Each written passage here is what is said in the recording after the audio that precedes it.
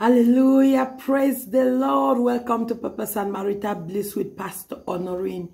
God says I should tell someone, it looks good, but it is not good. God says it looks good, but it is not good. This word is coming to someone. You're about to make a decision based on your physical, on your physical evaluation, what you think.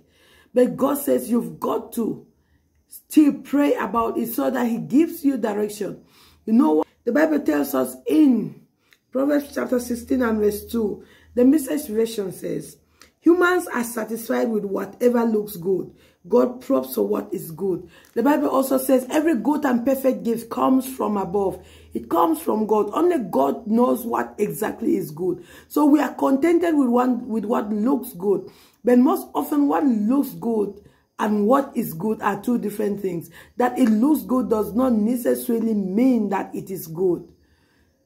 That a man looks good, that does not make them a good husband.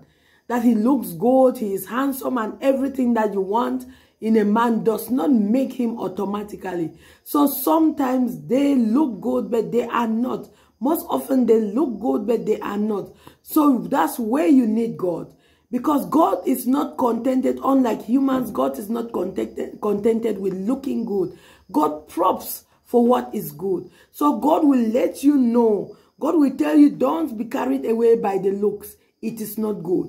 God will tell you, this is what is good for you. So God says, I should tell you, it is not enough for it to look good.